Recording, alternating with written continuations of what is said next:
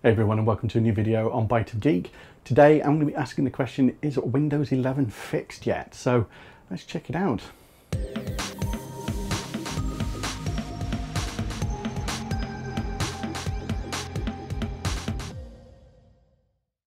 So back in October 2021 I did a couple of videos on whether it was really worth upgrading to Windows 11, especially if you're kind of coming from Windows 10. Some of the things that I had found, a couple of oddities in Windows 11, some of the things that you'd kind of expect would exist in Windows 11 that were in Windows 10 and even earlier operating systems. And obviously Microsoft's been developing this in an iterative fashion with Windows 11, and some of these things have been updated since then. So I thought, I'd do another video, just take a look at some of those things, look at some of the other things that have started to come out. So some of these things are on the kind of like the developer channel of Windows 11, so they're not quite in the final release, the next big release for Windows 11.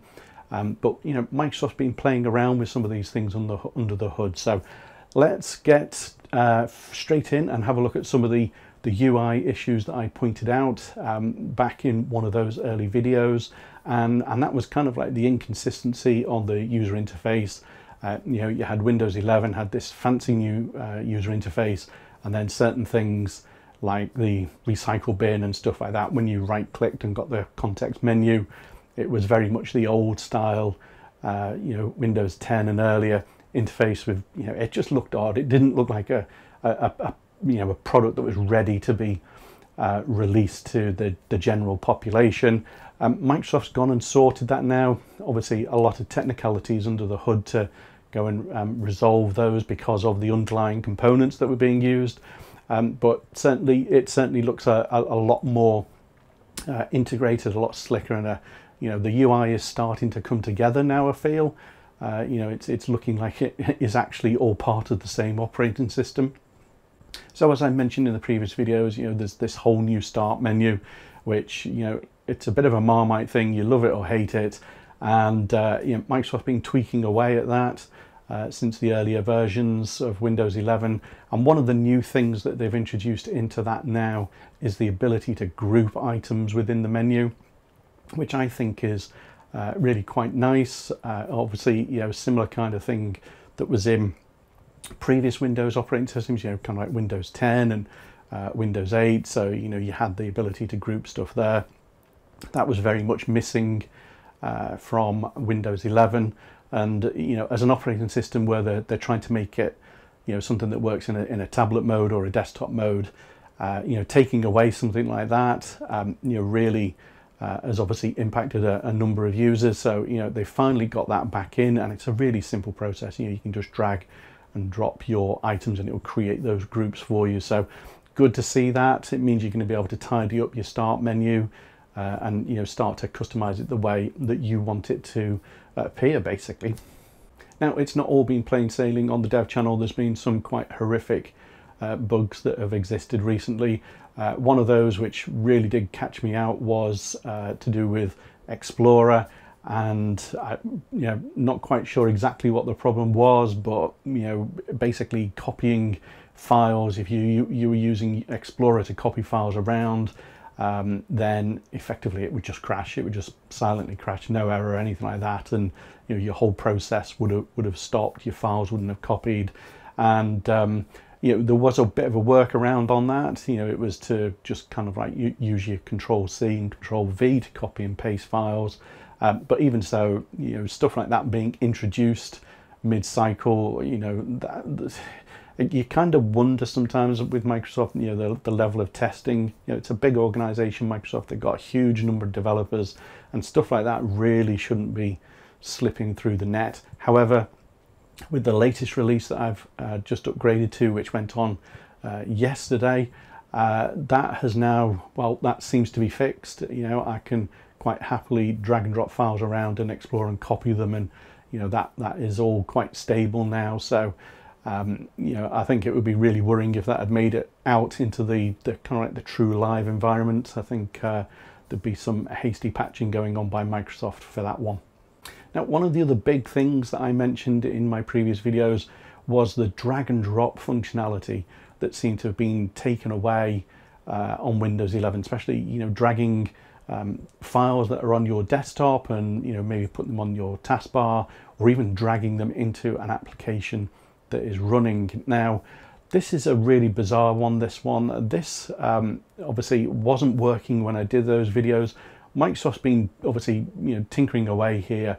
This was working, you know, just a few weeks ago. You know, it looked absolutely great. It was as you would expect it. Having put on the new version yesterday, that functionality now seems to have gone. So I'm not sure whether, you know, they've found an issue there and they've kind of backtracked that a little bit. However, you know, I think the signs are promising that, you know, obviously they are working on that, you know, and that functionality is going to come back to Windows 11 at some point in time. That was kind of my idea, you know, my thought process in the early videos, that this wouldn't be something that would be a long-term exclusion from Windows 11. But even so, you know, this is stuff that's been working in previous Windows operating systems. So I'm not sure why this is such a difficult thing for Microsoft to reintroduce. You know, I know they are obviously battling these challenges between stuff on tablets and you know, having it working with tablets and desktop and things like that. But you know, these are fundamental things in the operating system. However, you know, as I say, it looks promising, and I'm sure we will see it back in a later version of the developer channel. Now, one of the things that I didn't really notice when I did the videos previously was in the system tray and the little pop-up. You know, if you've got too many icons, that comes up. So obviously previously in Windows you could drag those items out of that kind of like panel, and you could put them onto your system tray and have as many of those little icons there as you wanted, and that functionality was taken away in Windows 11, but it's now back. You know, Microsoft have gone and put that back into place, and you can quite happily drag those shortcuts back onto your taskbar. So absolutely great to see that back. I know a lot of people have been asking for that functionality to be restored in Windows 11. So, you know, clearly Microsoft listening to the users there and moving that change forward in their release cycle. So if you're a user of the movie editor, photo editor functionality in Windows 10, obviously, you know, that still exists in Windows 11. However, you know, certainly if you go into it for the first time, you see this big banner now for a thing called Clipchamp. You know, this is Microsoft's kind of way to kind of like engage with the users that are, you know, posting on social media, or kind of like shorts and stuff like that. You can do all fancy things with it. Not too sure about the name for it. Sounds a bit too teenagery for me, but you know, that is what they've gone for. Something slightly worrying with it is it does seem to be a bit of a freemium kind of model there, which, you know, I'm sure many people will remember some of these things which Microsoft tried to introduce many years ago on Windows. And you know, for me, you know, it's, if you're going to put applications in an operating system, they're either free as part of the operating system, or you know, you charge for them via the store. You don't try to get users to upgrade bits, you know, as part of your operating system. But you know, we will have to see how that one develops going forward. In general though, I found Windows 11 to be quite a pleasant experience. You know, yes, it is frustrating at times. There are things that, you know, it still doesn't do, and it's frustrating to see Microsoft kind of going backwards on some of these things whilst they move themselves forward. You know, it's not been without some other problems, blue screens or green screens as I've seen. You know, especially after upgrades, you know, first boot after that and it just completely crashes. However, you know, another reset and it's back up and running. That seems to have stabilized now. You know, whatever was going on there, that certainly is not happening in the current releases. So hopefully by the time, you know, they've boxed all these things off and make it available for general release, then, you know, there should be some good additions within Windows 11. You know, in terms of overall performance and use of applications and games and things like that, you know, it is just working absolutely fine. And you know, I think, you know, it's definitely, you know, in Microsoft's cycle of operating systems, I think it's definitely an operating system at this moment in time that is keeping true to the record of operating systems.